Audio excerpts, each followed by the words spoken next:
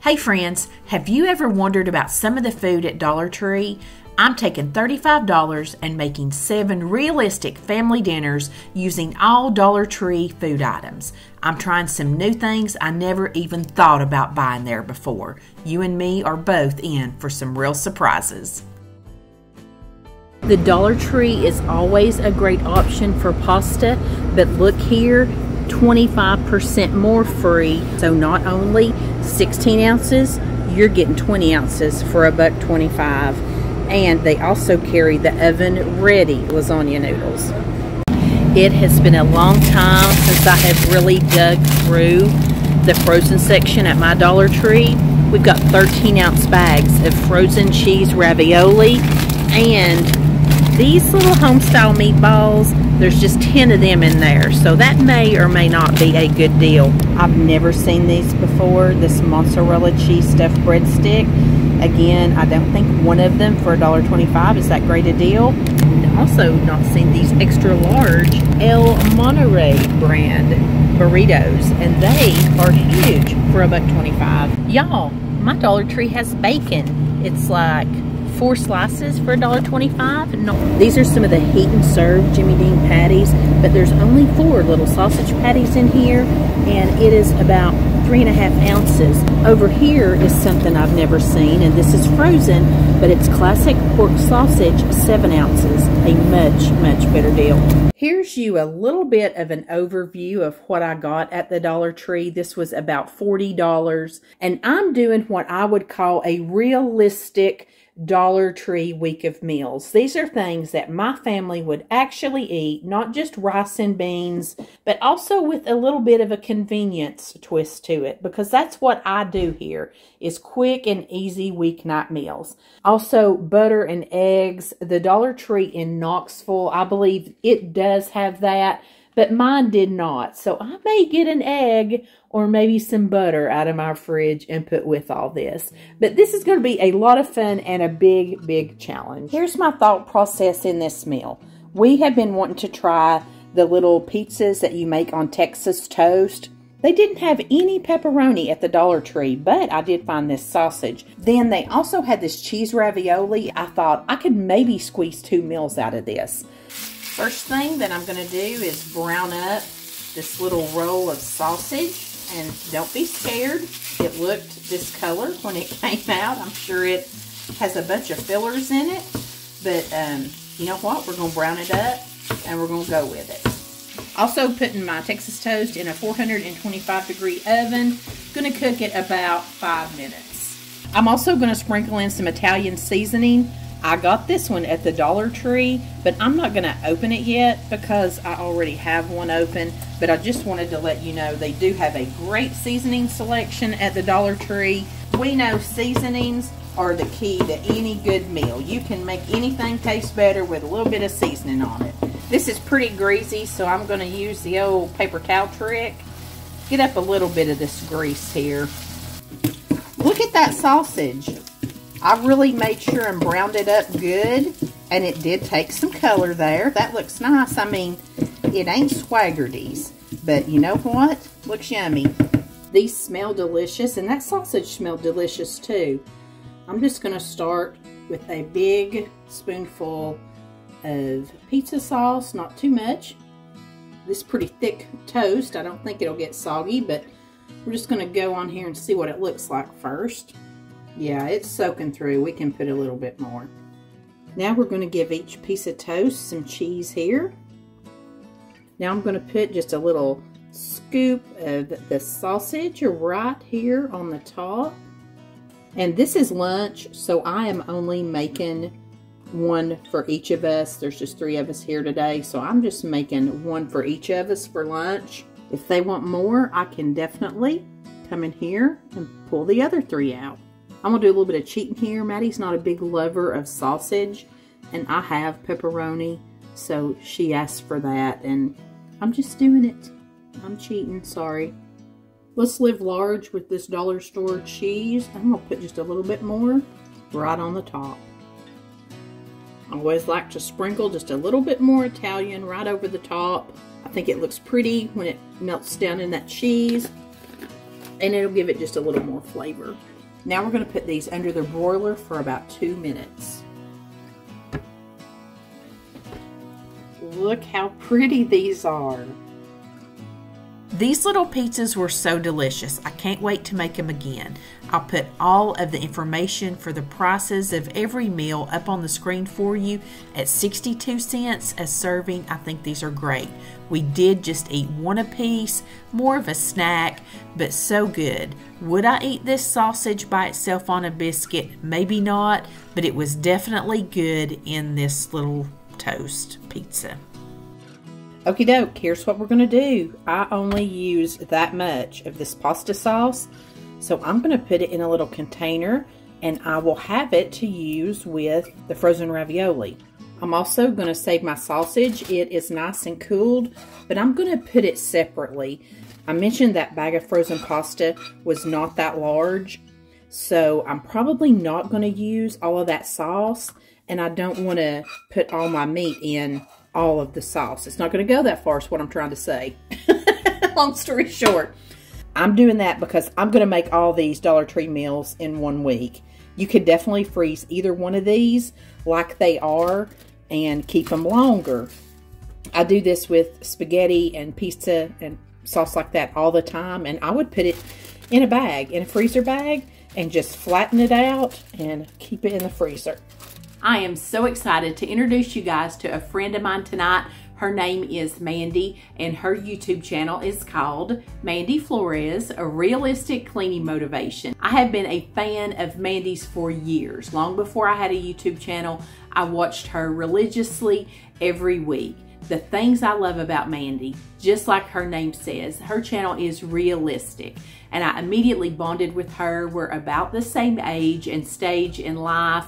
The girl is funny. I always leave with a smile on my face. She is so very witty. And not only do I get some laughs and the cleaning motivation that I showed up for, she's also good to throw in a quick and easy weeknight meal, or maybe a Walmart haul, or what she's found at TJ Maxx, or maybe what's come in from Amazon for the week. With Mandy, you just get a little bit of everything, and that is so hard to find nowadays. I think you're gonna love her. And tonight, Mandy has a video that is a whole week's worth of Dollar Tree dinners as well. I can't wait to see what she's come up with. I'll have a link to her video and her channel down in my description box. Be sure when you're done watching here tonight to go over and check her out and let her know that Mel sent you. And if you're coming over from Mandy's, thank you for coming. I'm so glad that you're here. I hope you've had a good time, and I hope that you'll stick around and see what else we have going on here. Today we're going to make a chicken pot pie with our Dollar Tree ingredients. And my really pretty pie plate I love to use is actually at my in-laws' house. I made a pie for Father's Day and left that there. So you're getting this real scrungy old pan. And I'm going to mix everything right here in it. And I'm using 2 cans of chunk white chicken breast that I have drained. These are 4.5 ounces each. So you're getting 9 ounces of chicken. And quite honestly, for $2.50, you could catch a 12-ounce can of this on sale at the grocery store. So Dollar Tree ain't always necessarily your cheapest option, but sometimes it might be the only option you have. I'm also going to use a can of cream of mushroom soup. I normally put cream of chicken in my chicken pot pies, but there wasn't a can of cream of chicken in that store. And I use them interchangeably in casseroles. Got a 15-ounce can of mixed vegetables, drained as well. I did not pick up salt and pepper at the Dollar Tree. I figured everybody has that on hand, but you can get it there if you don't. I season it up really well, and we're just gonna mix all this together.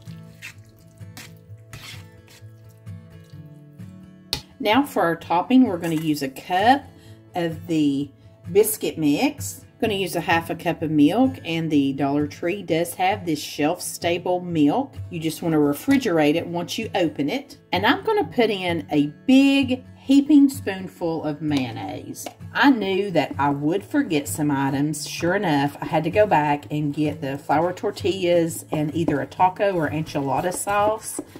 and I thought I would check again for eggs. I know they had eggs, but they do not have them now. So this mayonnaise, I'm going to use it for a substitute for these eggs.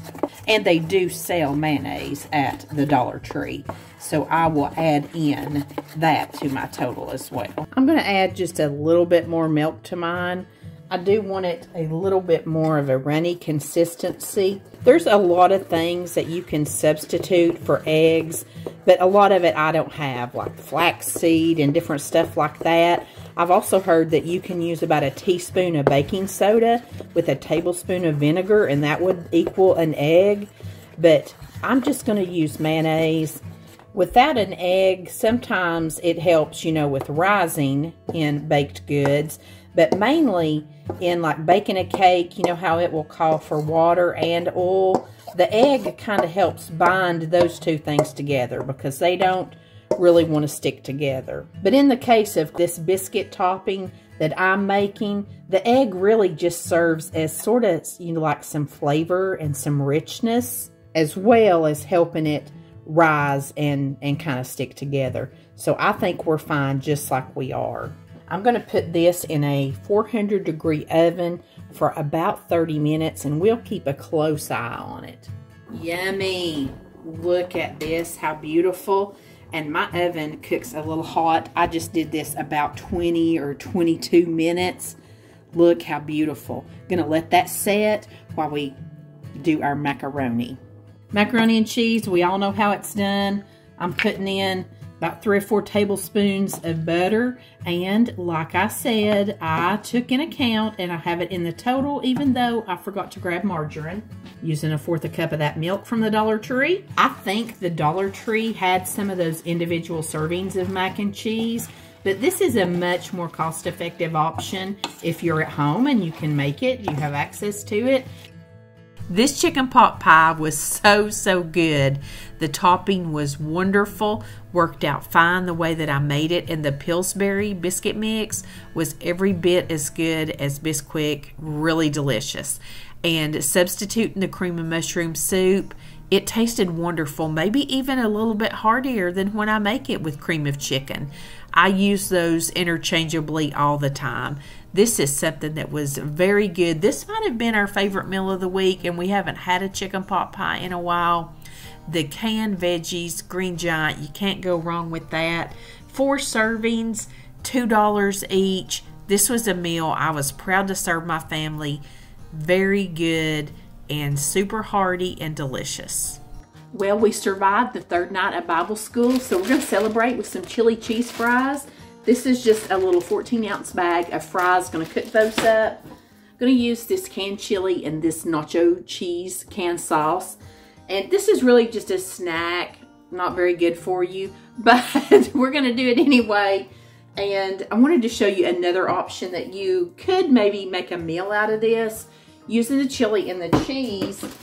And these are the little flour tortillas. I got these for another recipe, but I would have plenty of these left. If I had a bag of Fritos from the Dollar Tree, you can make those yummy little Frito chili cheese wraps that Sonic has. So, gonna get this going. I got a sink full of dishes that I left before I went to church, so let's make a snack.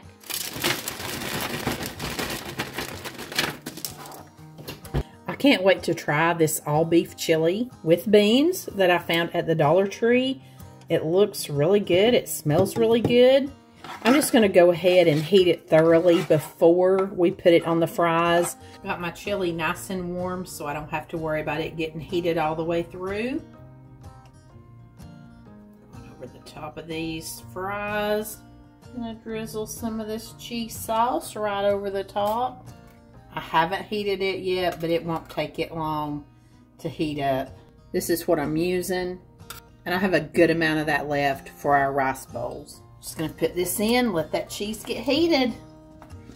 I totally retract my earlier statement. This is definitely a meal. This is a meal. This could be 4 portions. Shoot, shoot.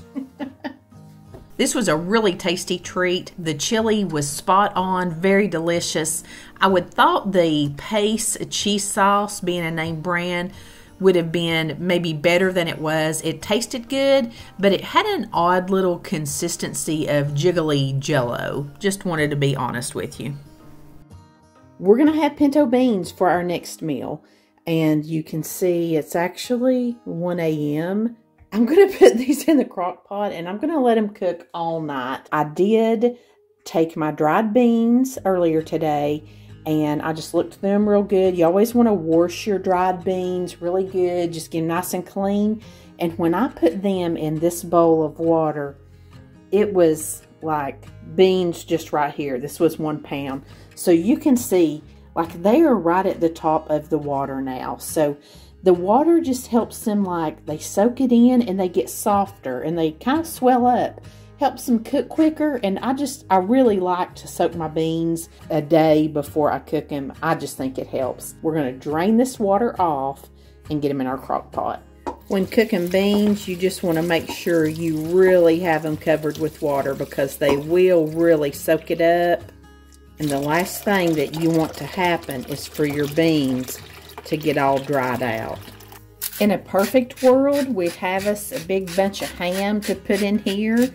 And you actually can get a canned ham at the Dollar Tree. And I've put a canned ham in pinto beans before and it worked out fine. But I'm going to throw the salt and a little bit of pepper to them. Beans do need a good amount of seasoning. You can buy oil at the Dollar Tree, but you know what's free? Bacon grease.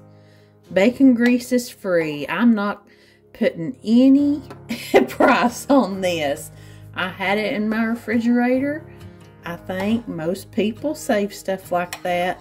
So I'm just going to put a big old glob of bacon grease down in there and stir them around. Put that lid on. And I'm just going to cut mine over onto high. I'm going to let them cook all night long. Probably let them cook all day tomorrow on high.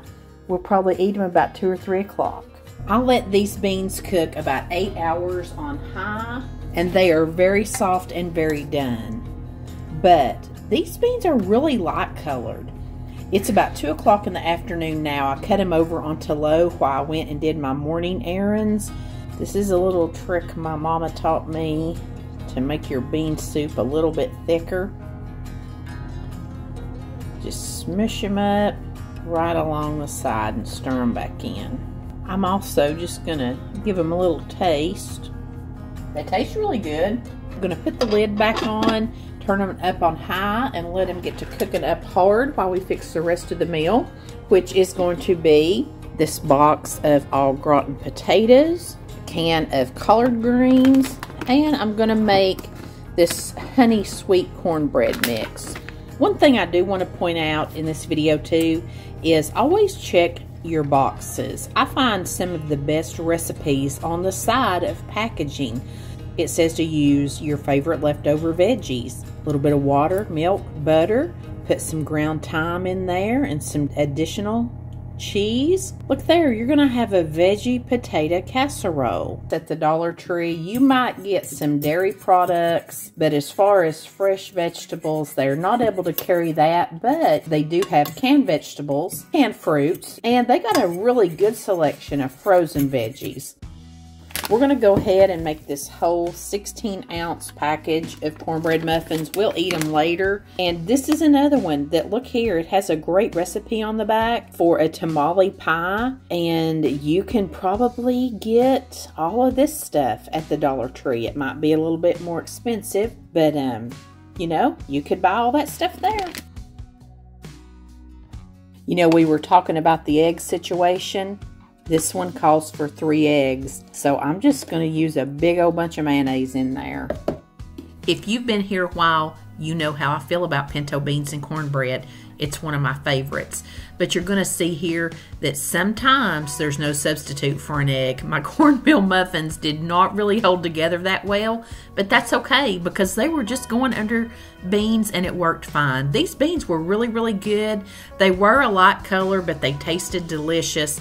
I could have put that over on the stovetop and cooked it really hard and made my bean soup a little bit thicker, but you know what? This was delicious. Can't beat this. After 4 servings, probably had a little bit of beans and plenty of cornbread left, but this was a delicious meal, and I do like a big dollop of mayonnaise mixed in my pinto beans. Today we're going to use some leftovers and make a crock pot ravioli. First, let's talk about this. This is real raw crock pot talk today. That white film, it's perfectly fine. It's perfectly safe to cook in it. This is just a white film that comes just from using your crock pot. No matter how hard you scrub, it's going to come back when it dries. And beans are the worst to leave this white film when you cook beans in your crock pot. This is just telling me it's time to clean it really good. What I like to do is put maybe half a cup of baking soda in here and let it cook on low with the baking soda and water for about an hour or 2, then scrub it out really, really good. And it takes a lot of that white off. First, I am going to spray it with some nonstick spray. I'm sure this is also a culprit in that white film. And this is some of that pasta sauce that we had left over from when we made those pizzas the other day with the Texas toast. Then I've got a 13-ounce bag of cheese ravioli. I'm gonna lay some of this in here. I realize this is not a very pretty display of this stuff, but this is how I kept it in my refrigerator. This is the sausage. The other half of that little roll of sausage that we used for our pizzas. We got plenty of sauce, so let's just use a little bit more of that. Then we'll put in the rest of our ravioli, cover that with a little bit of this sauce. Then last but not least, I'm going to use about half of this bag of cheese that I had left over. It's probably a little bit more than half of this left. I'm going to put that on the very top, and I didn't worry about layering any in between because those raviolis have cheese in them. And I am just going to cook mine on low for about 2-3 hours. It's noon already. We're going to have an early dinner, and this was frozen. If I didn't mention that, I did not thaw that ravioli. Frozen ravioli and frozen tortellini are wonderful to use in the crock pot. But these pastas are not the kind of meal that you're going to set at 7 o'clock in the morning before you go to work and it's going to be good when you come home. They can't go all day. They can just go about 4 hours tops. It's been about 4 hours. This looks absolutely delicious. Got me some bread in the oven, and let's plate her up. Does anybody else ever put stuff up, even food, and then you can't find it? Or is it just me? Well, that's what happened to me tonight. You know, I saved those 3 pieces of Texas toast. I can't find them. I specifically remember breaking the cardboard box down, rolling the little bag of them up, putting a clip on it, and sticking it in the freezer. I know I did it. I can't find them anywhere. I don't know what's happened. Maybe I accidentally just got my mind on something else and threw the cheese toast away with the box. I don't know. But I know one thing. I'm not to be denied some bread tonight. It's not happening. So I'm just going to butter up some regular bread, season it up, making me some toast. Friends, this is another one that was so delicious. I worried about using that weird blend of cheese in some of these dishes, but that shredded Mexican blend cheese was really good. It tastes good with everything we ate it with. I am showing that this meal is only going to feed 3 people because the bag of ravioli is about half the size of what you would normally get. This was a huge servings though, and this was so good. I was really impressed with their ravioli. And an update, I still haven't found that Texas cheese toast. Just in case you were wondering. I melted just, maybe a teaspoon of that butter in the skillet. I got 2 of these 4.5-ounce cans of chunk white chicken. I've drained it well. I'm just gonna chunk up any big pieces. And I thought I would just try to brown this up a little bit, or just kind of get it heated through, maybe get it a little toasty color and flavor to it. before we add some frozen veggies in here. And I'm just going to season this and treat it just like I would if I was, you know, cooking chicken from fresh. Put a little bit of pepper and some salt in it. Now that my chicken's sizzling up a little bit, I got this Santa Fe blend of frozen veggies. Corn, black beans, red and green peppers, and onions. 12 ounces of this for $1.25. And it has a really nice resealable Ziploc deal. Two of the items that I forgot to pick up that I had to go back for was some enchilada sauce and the flour tortillas, both of them for this meal. I just thought this would be a really nice way to give this some added flavor since I'm not really, you know, using any seasonings besides salt and pepper. This is smelling really good. I don't want it to get like runny or totally red, but I do want it to have plenty of flavor. So I'm just going to add a little bit more. Basically, I'm just going to let this sit here and simmer out some of the sauce and some of the water from the frozen veggies. Let everything get nice and cooked down. I also grabbed this bag of microwavable Spanish rice. I'm going to cook this up and you can either put it in your wrap or eat it on the side. And remember that nacho cheese sauce we had left over from our chili cheese fries? I just covered it and put it in the fridge, and we'll use a little bit of that to top our wraps tonight. I had really high hopes for this meal. I'll explain that in just a minute, but I don't like rice. Patrick likes rice, and I thought he could eat his like a rice bowl, but he said this rice was absolutely awful. He said, tell your friends, do not buy it. So there you go, is a warning with the rice. And then here's kind of what happened with the chicken mixture. Okie dokie, the Santa Fe veggie blend, frozen from the Dollar Tree. When I was cooking it, I noticed some bright green things, and I thought, well, maybe just some other vegetable got in there. No, when we started eating it, I said, it tastes different. Something in here doesn't taste right. And the black beans were like harder. So I come back over here and like mushed one, and they're green on the inside. So I had to Google on this. These are black soybeans. These are not black beans like what you get in a can in your Hispanic food aisle, like what I'm used to eating. They're black soybeans. They were a fad, it said, back in the 70s, I think. Mom and Mel don't like green soybeans parading around as black beans in my enchilada chicken wrap. So that's a big no on this. Tonight we're going to do a penne pasta bake, and I'm going to make a tomato beef sauce using these. It's 2 patties from the Dollar Tree. Important to note, these are not pre-cooked. They have to be cooked all the way through. I got my oven preheated to about 350 degrees, and you know, this is cooking up pretty good. Browning up nicely. Just want to make sure we get it cooked thoroughly. Now that my meat is cooked through, and if I didn't say, this was half a pound. Each one of those patties was 1/4 pound. I'm going to take this can of Hunt's pasta sauce. This is the garlic and herb variety. And I'm just going to stir that right into my meat.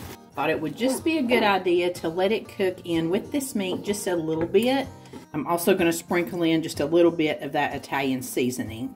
I'm just going to put the lid on this, and I'm going to cut it down, and I'm just going to let it simmer maybe 5 or 10 minutes. I'm going to cook my pasta up, and remember, this is a 20-ounce box. Be on the lookout for these at your Dollar Tree. And I used a little less than half of this. Now I've drained my pasta, and I am just going to pour my sauce right in. Mix all that together. I've got a baking dish here. I'm going to spray it really good. I'm just going to turn my pasta and sauce right out into this. Now, you could just eat it just like it was. You don't have to bake it up, but I always think it just tastes a little bit better when you throw it in a casserole dish and cover it with some cheese, bake it up, and let it get ooey gooey. I'm just going to use all of this bag. This is a 6-ounce bag. Sprinkle a little more Italian on the top just to make it pretty. Give it a little color and a little flavor. We're definitely going to cover this with aluminum foil. We don't want that cheese to burn. Put this in a 350-degree oven for about 25 or 30 minutes covered. Then I took the foil off and let it go under the broiler till it was nice and brown. I was so impressed with these burger patties. This was a wonderful meat sauce. They cooked up beautifully. Kind of like with the sausage, I don't know that I could just eat it like a hamburger. It's probably all in my head, but it was very tasty. It made a great meat sauce. I wanted to do something with some Alfredo and not just use all red sauces, but there was just none to be found in my Dollar Tree. And I only went to my one local store, and I only went one day because that was all the time that I had. So it was what it was, and it was fine. I would have loved to have had a big salad with this. You can't do that at the Dollar Tree, but I did find this bag of California Blend frozen veggies. They looked a little suspect to me when I poured them out of the bag, but I went ahead and steamed them up, and I just didn't eat these. I understand that cauliflower turns very easily, but this was a little much, and I know this could, happen anywhere probably, but we didn't eat these. I just tossed them. I was putting the final touches on this video before I went to bed, and it dawned on me I hadn't given you the final breakdown. So here's what we have, friends. 26 servings spread across 7 different meals. Came to $34.89. That was, of course, before taxes, and that was based on the per serving price. What I actually spent with taxes was about $42 to $45. And I have a little bit of product left over, so you have to buy the whole thing, but that's what it costs per serving. Even if I rounded high at $45, 26 servings, that's pretty good. I was pleasantly surprised with the Dollar Tree items. I had a few things that let me down, but that can happen anywhere. My goal here is not to bash the Dollar Tree. I love the Dollar Tree, but the goal was to show what you could do with the budget if you only had Dollar Tree items. But the overarching theme that I wanted to touch on in this video is if you are struggling to feed your family or you know someone that is, please don't be embarrassed by that. Food insecurity is nothing to be embarrassed about. These are hard times and all of us are struggling right now. Please reach out to resources in your community. Contact a church that you see on your way every day. Most churches have a food pantry now. If you can't find a church that has a food pantry, call your local county or city government agencies and they will put you in touch with resources that will help you. That is nothing to be embarrassed of, and there is help available. Thank you guys so much for being here this week. I appreciate you spending your time with me. I know this has been a little bit of a different one, but I have sure enjoyed it. And I want to thank Mandy for collabing with me. Don't forget to go over and check out her video when you're done here. Friends, I will see you next week. Until then, I send you love from my kitchen.